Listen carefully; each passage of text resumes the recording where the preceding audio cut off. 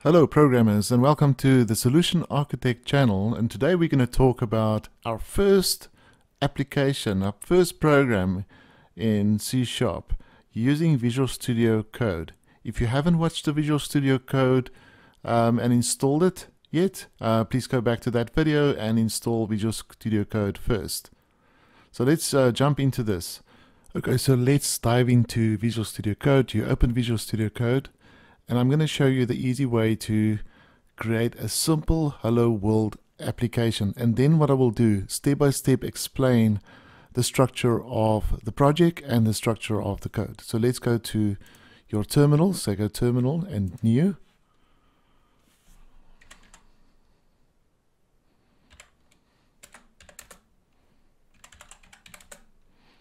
What I'm doing now is I'm going to go to my F drive and go into, sorry,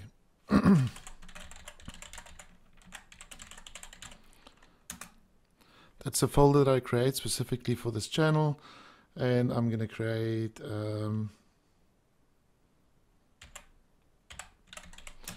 this is just to make a directory. A minute for projects. I haven't started. This is from the start, projects, and then CD projects. And then I'm going to create a folder specifically for the application we're going to create. Say make directory.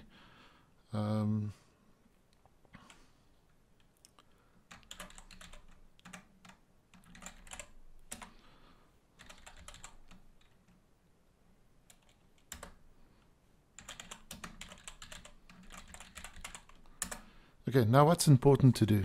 Okay, you've created your folder. You want to add a workspace to Visual Studio. Now, what it means is just a bunch of folders and files that's grouped together. I'll show you now in a minute. So you add a folder workspace.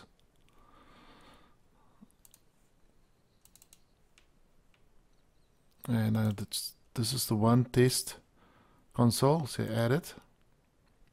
And there's nothing in there.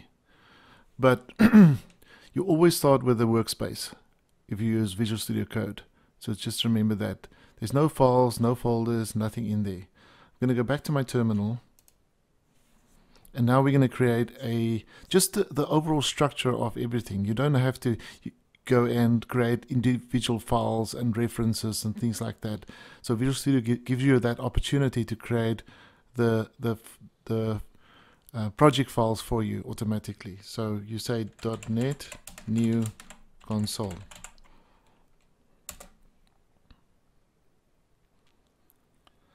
Okay, now in your left, you'll see on your project folder you've got you've got a folder in there and you've got two files in there. And I'll go through that just now.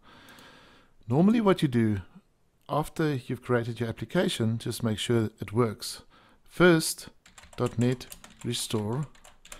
What .NET Restore does, if there's any references or dependencies for your project, it will automatically restore that for you. Okay, so nothing really here, is just a very simple application. Now just without doing any code changes, let's go run it and say .NET run.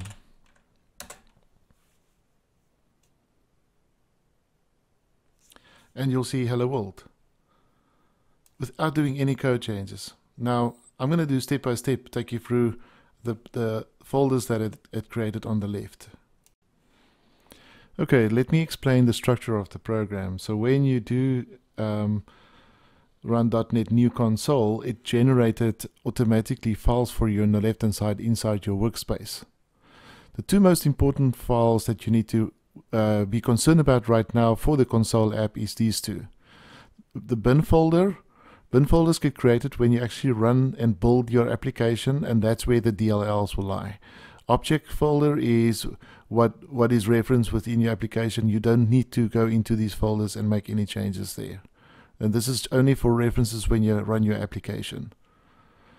These ones are the coding one. The test console.cs project file will tell you if there's any additional applications or libraries that you reference. So if you open the CS project file, this will tell you that is targeted the .NET Core App 2.2 framework. Now there's different frameworks within .NET that you can use. The .NET Core framework is specifically developed to run on any platform. It can run on Windows and Linux and Mac. And that's what's .NET Core. You also get just the .NET framework. There's a .NET framework 4.6, I think, out right now. But for this specific project, this console application will use that framework. The next file you need to be concerned about is your program CS file. So I'm going to try and explain this in layman's terms for new developers. When you add a using in front of in the top of your file, that means that it references a library. In this case, it references system library. System is the basis of the .NET framework. Anything that you are using within your application will need a library that you need to reference.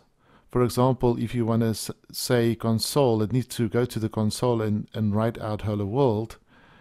If you haven't got this library in here, you'll see it will give an error.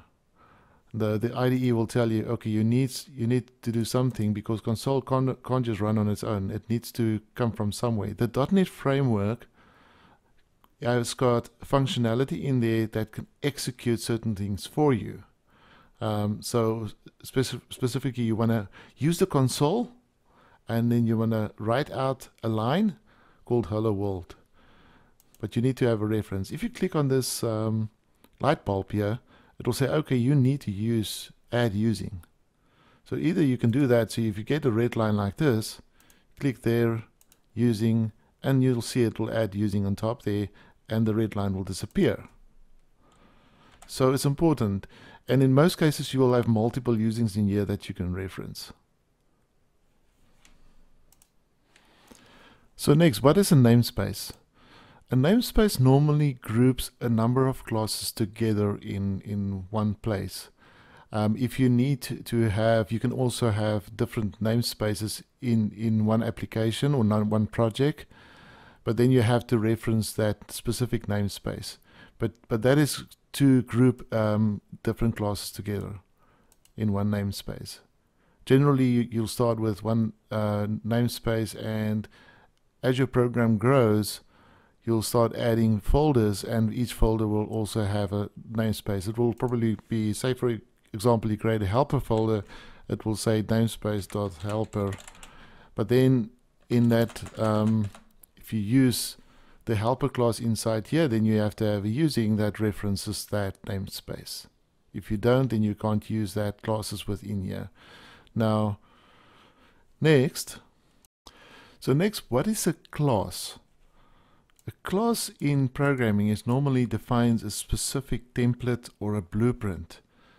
And when you execute the program, the class becomes an object. So what they call in programming languages, they always say an object is an instance of a class.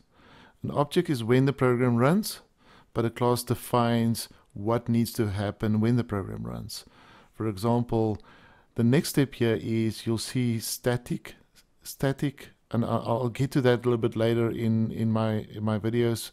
But static is something that you don't need to instantiate; it just runs. This is a main method. A main method is normally required for the application to run. It will always go to the program and main method and see what's inside there. What do I need to do? What we're trying to do with this method is we only trying to write hello world to the terminal. So let's change something very simple and say hello people of this channel. Okay. You can also say file and save. I've got autosave on there, but which is quite handy because if you make a change, it will automatically save. You don't need to go to file and save. Anything can happen. You can lose power or anything like that. So it's always good practice to save after you made a change to your code. Then go back to the terminal. .NET run.